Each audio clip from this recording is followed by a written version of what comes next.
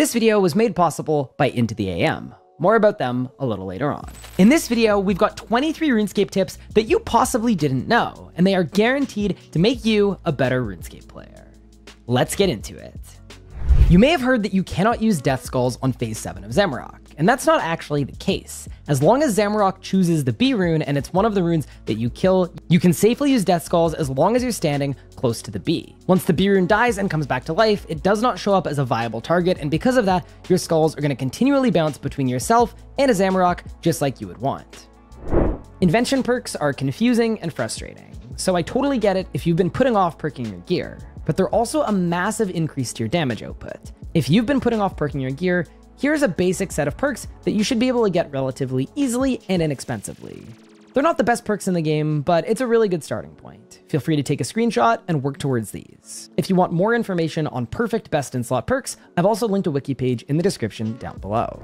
You know the Darkness incantation, the one that costs a whole bunch of runes but makes you take a lot less damage? Well, unfortunately, if you've been using it as the base tank at Solak, at the Ambassador, or at Raziel, you've been quite simply burning your money. Darkness doesn't work at these bosses because they have 100% hit chance and it's hard locked, which means it is impossible for them to miss you. When you're the base tank at Solak, Solak cannot splash on you no matter what, so Darkness does nothing. And the exact same can be said about the Ambassador, whose range attacks, magic attack, and melee attack all cannot splash. At Raziel, all of his main attacks and his special attacks fall under the exact same category, and Darkness will not ever activate on those attacks, but it will activate on the minions. So if you're getting minions, you could use Darkness to lower that damage a little bit, but generally speaking, it's not worth it, and you want to avoid it at those 3 bosses. One of the strongest abilities in the game is Resonance. It's going to nullify a singular hit splat and heal you for a percentage of the damage dealt as well. At a lot of bosses, this can be the difference between having to eat a bunch of food and quite simply taking the boss's strongest mechanic and using it against it. If you don't need to get a heal, even better than Resonance is Divert. Instead of converting the damage you take to life points, it's instead going to convert that damage taken into adrenaline, which means it can be an extremely nice way to give yourself a little bit of extra juice. When you're using magic melee or ranged, the Maniacal, Berserker, and Reckless auras are extremely powerful, offering you a 13.6% increase to your damage output as well as an absolute ton of accuracy. But this is a bit misleading because as soon as you cast Berserk, Sunshine, or Death Swiftness, 10% of this damage buff completely turns off. And you can try it out for yourself by applying a bleed to a training dummy and then casting your damage boosting ultimate. And you'll notice that your bleed damage actually decreases. What this means for shorter boss fights is that as long as you have 100% accuracy, the Majorat aura's 5% damage increase is actually better than the Berserker tier auras. That being said, if you're planning on style camping at a longer boss fight where the fight is going to be prolonged and there's going to be time in an ultimate and out of an ultimate, the Berserker class auras are still the best. This video is brought to you by Into the AM. They're a clothing brand that I have been wearing for over 8 years. I mean, look at this picture. I literally was a kid at that point, and I've been a fan of them ever since. I first started wearing them because I was a huge fan of their all-over print designs. I really like clothing that stood out, and well, take a look. This is one of my first sweatshirts from Into the AM, which means I've had it for close to 8 years, and it still looks as good as it did the day I got it. The design is absolutely sick, and it's completely 360-degree all-over printed. Although Into the AM is known for their absolutely stunning graphic t-shirts and sweatshirts, they also have an awesome line of basics. I'm wearing one of their basic t-shirts right now, and they fit me better than any other t-shirt I've had before. Not only that, but they're extremely durable. They look exactly the same and they hold up after years and years of heavy use. If you're someone that's into long sleeves, I even climb in mine. Into the AM has been an absolute staple of my wardrobe for years, and they could be the exact same for you. If you want to check them out and save an additional 10% off your entire order, you can use my link that is in the description down below. Once again, thank you very much to Into the AM for sponsoring this video. And now, let's get back into it. Do you want to deal an absolute ton of damage without having to use any adrenaline?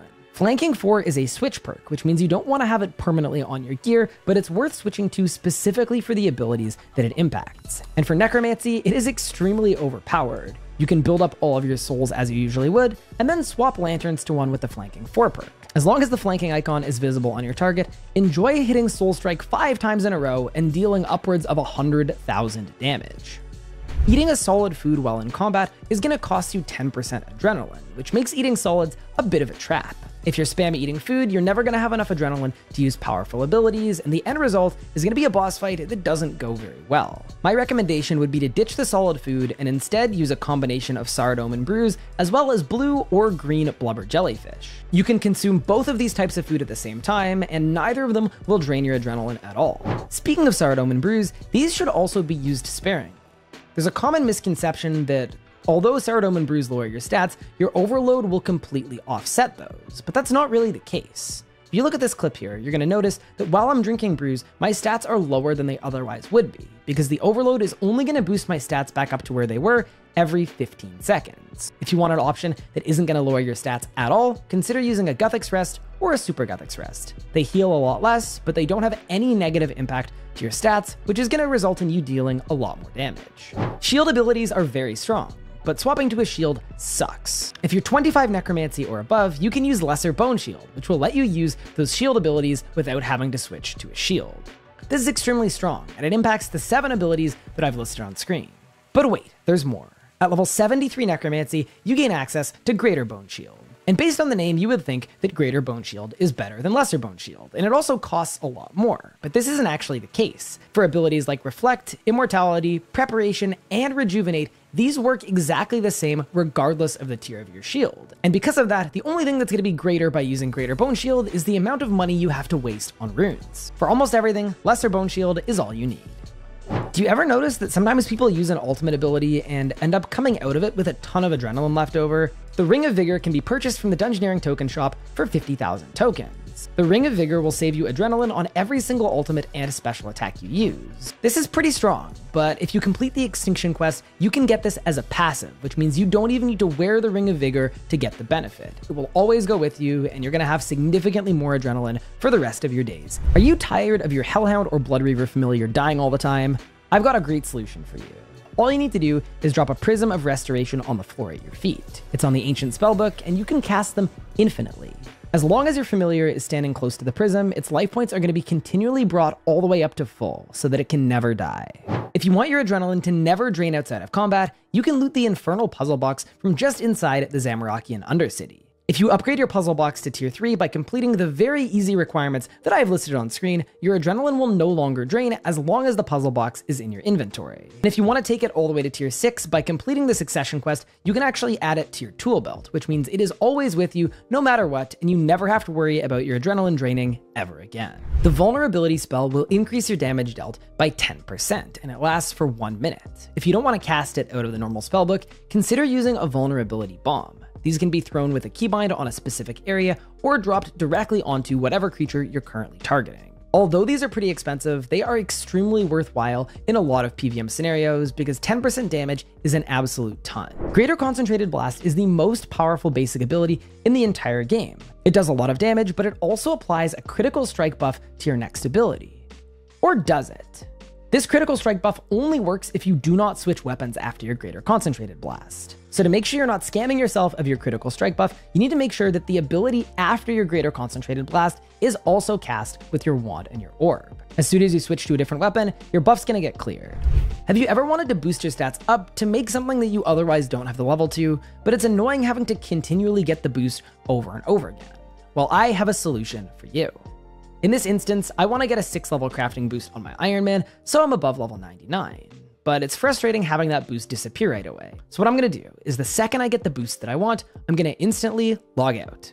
Logging out is going to reset the time remaining on this boost to 1 minute, which means that as long as I keep logging out and logging back in every 59 seconds, I will never lose this boost, and I can make as many supplies as I need. The Frost Cannon at Archglacior can be extremely difficult, especially in hard mode, where it's going to hit you 3 separate times. Here are the easiest 2 ways of dealing with it. For the first method, we're going to put on Deflect Magic, I'm going to use the Anticipate ability, and I'm quite simply going to use Devotion. That's going to nullify all 3 hits, and we're good to go. Alternatively, you can use Anticipate, and then you can also use a Vitality Power Burst as well as the Reflect ability. This is going to reflect a lot of damage back to the Archglacior, so if you're trying to go quickly, this can be a nice little damage boost. If you want to get even more fancy, you can also take off your Deflect from Magic prayer right at the end of the Frost Cannon and use the Resonance ability to heal yourself all the way back up to full. The Icy Pillars at Archglacior can be extremely frustrating and difficult to deal with. It always sucks when you lose your streak to them because they feel pretty unavoidable. but here's a method that will make it impossible for you to fail them. When the Glacier is about to summon the Pillars of Ice, you're going to stand on the south wall, and then you're going to run all the way to the western corner of the room.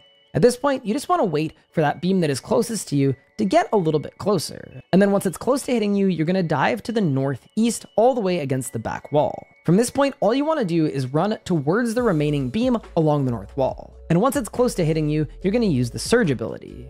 The last thing you need to do is move all the way from the back north wall to the front south wall. As long as you go in a straight line, it does not matter where the pillars spawn, you will never be hit. But if that sounds like too much work, alternatively, just use the barricade ability. That's what it's made for. Next up, let's talk about archaeology relics. This is the recommended setup if you're below level 100 archaeology, and this is the maxed out setup when you're all the way at 120. Feel free to take a screenshot and use them later on. This is Nadia's Necromancy Job Gauge. It's an Alt-1 toolkit add-on that will display all of your stacks for Necromancy. It's fully customizable and it will show the length of time on your Bloat ability, your Conjures, your Soul stacks, as well as your Necrosis stacks. If you want to see the code yourself, you can do so by checking out the link in the description down below, and if you want to add it to your Alt-1 toolkit, all you need to do is paste this link into your Alt-1 toolkit browser.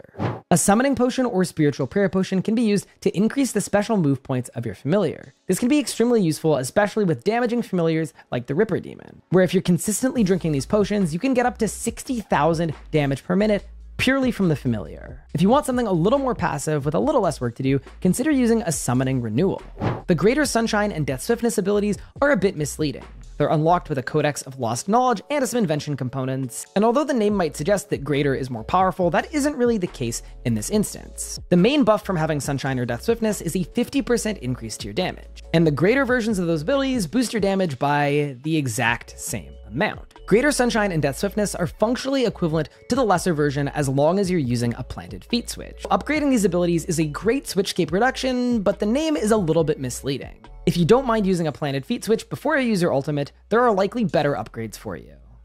Luck rings in RuneScape are a scam, unless you're fighting either Araxor or the Magister. These are the literal only two bosses where it is better to use a luck ring than any other upgrade that could give you additional kills per hour. Not only do they not work at all in elite dungeons, but the impact they have on your drop chance is so minuscule that a lot of the time, if you're wearing a luck ring for the entire kill and you're getting fewer kills per hour, wearing the luck ring will actually get you fewer boss loots and fewer unique drops per hour. So if you're someone who's balling on a budget, ditch the luck ring and get something that's going to help you kill the boss faster. Boosting up your life points before a PVM hour is a great way to decrease your chance of dying. If you have the Desert Pantheon aura, you can combine it with the Thermal Pool, either from Uglog or from Anachronia. These two buffs stack, and if you're using them both, you'll get an absolute ton of extra life points. If you don't have the Desert Pantheon aura, you're going to instead combine the Thermal Pool with a standard bonfire. You can either do this at the bonfire at War's Retreat if you've filled it out, and if you haven't, all you need to do is quite simply light a log and then add 5 logs to it. The higher tier log you use, the more extra life points you're going to get. And that is all the time we have for this one. Do me a quick favor though. If you didn't know all of these tips, hit the like button and consider subscribing to the channel for more similar content. And if you did know every single one of these tips, I want to hear from you in the comments section down below.